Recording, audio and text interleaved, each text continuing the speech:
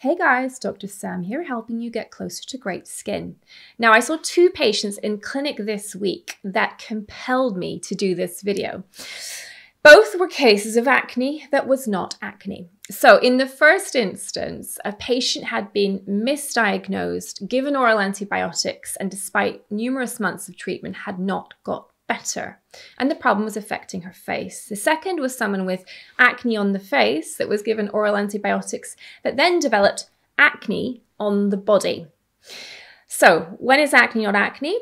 Well, it's when there's an infection in the follicles by a bug called Malassezia, or what it used to be known as Pityrosporum. And this is not a bacteria, it's a yeast. Now, this particular yeast is on all of our skins all the time, but it flourishes in humid conditions and in oily follicles.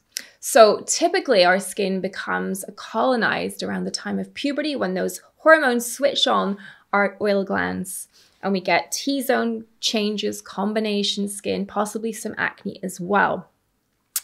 So what's happening that we misdiagnose it as acne? So acne itself is a process that is primarily comedonal in origin. So it's also a disease of too much oil, but the primary lesion is a comedone, so blackheads and whiteheads. Downstream of those comedones, you tend to get inflammatory lesions, which are red bumps, what we call papules, pustules, which are red bumps with white tops on the heads, nodules and cysts. And you often get any number of different inflammatory lesions with acne at any one time. And I think the really key finding with adult female acne is the tendency for it to affect the lower face. Now let's switch over to fungal acne. This tends to cause tiny, what we call monomorphic, which basically means that they all look the same.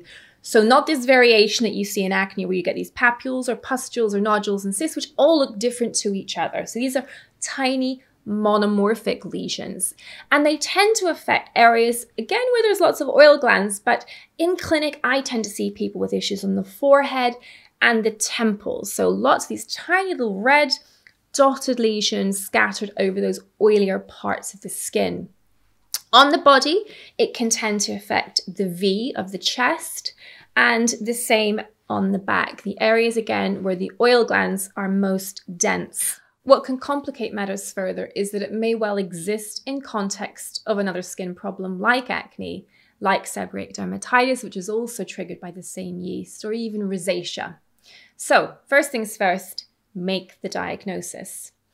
So when someone comes in to see me in the clinic, the first thing I do is to examine their history and their medications for anything that might contain a triggering factor. So if they've had acne medications that contain antibiotics, or they've had oral antibiotics, sometimes for something completely unrelated, to make sure that we get rid of that in the first instance. That will then allow the natural flora balance to reset, so that instead of killing off all the healthy bacteria, which allows the yeast to overgrow, the healthy bacteria can rise up and reestablish a healthy microbiome. The next thing I'll do is to treat with an oral antifungal agent. I tend to use fluconazole. This gives the speediest resolution of problems. And usually by the time someone has got to me, things are quite extensive or significant or have been present for some time. So we want rapid resolution of their symptoms. The azole group of medications can sometimes cause tummy upset and are broken down by the liver, so it's important to take a good history and ensure the patient is suitable for this kind of medication. The next thing I'll do is to look at their skincare and to make sure they're not using any topical facial oils which might encourage growth of this yeast even further. I tend to recommend products like Aven moisturizers, so their Tolerance Extreme Emulsion is a favorite, as is the Aven Recovery Cream Light, and a bland, unfragranced, preservative-free cleanser like La Roche-Posay Toleriane Dermo Cleanser. I'll then see that patient probably 4 to 6 weeks later to assess response to treatment and to think about maintenance. Some patients will need to go on to use a topical antifungal wash. I tend to use something like ketoconazole, which is known as Nizoral, and using that 3 times a week on the skin, allowing it to sit for a couple of minutes, can just help lower the natural amount of yeast that exists on the skin and reduce the risk of triggering a relapse. And relapse is unfortunately quite common in this condition. Other things to think about are, once we've treated the fungal acne, is there any other pathology that needs treatment? As I said before, it's not uncommon for this to coexist with ordinary acne vulgaris.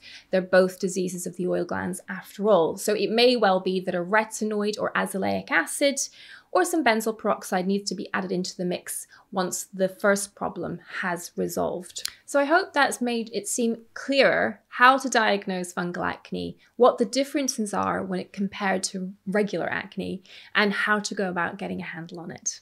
Bye for now.